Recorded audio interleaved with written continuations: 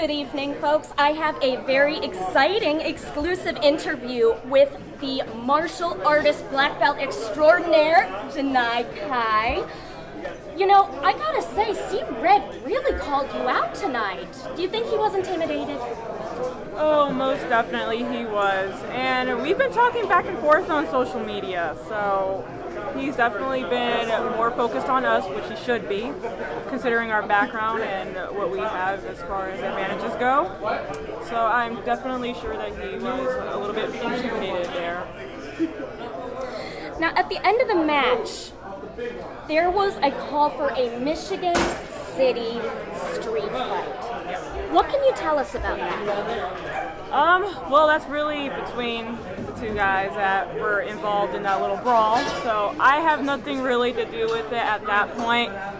What I will say is that C. Red, you did pick up the win, but you cheated. You said you had a plan, and your plan is to cheat. I don't know, it's kind of cowardly of him to do. So if anything, if you want to try it again, oh, trust me, you can try it again. And folks, we all hope he tries it again so we can see more of JANAI Kai's amazing moves. Anything else you want to tell your new CCW fans? Just look out for the baddest black belt, JANAI Kai, and the shooterweight Yoya, because together we're Yokai, and we're coming to take over the tag team division as well.